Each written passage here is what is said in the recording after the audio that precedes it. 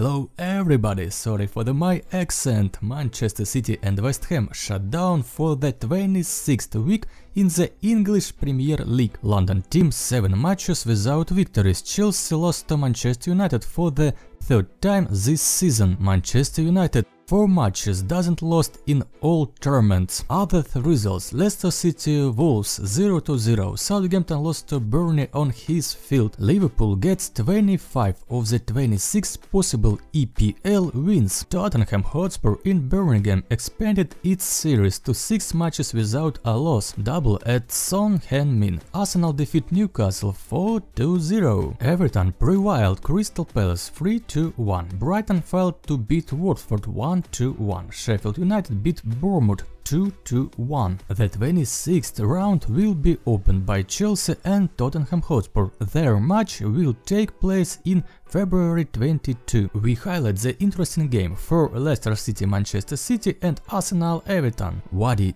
did not score again, he has 17 goals, Aguero has 16. Liverpool came first in the table, 25 wins and 1 draw. Manchester City is the second, the club scored the most goals. West Ham, Watford and Norwich are at risk of falling out the elite. See you later at the Sporty.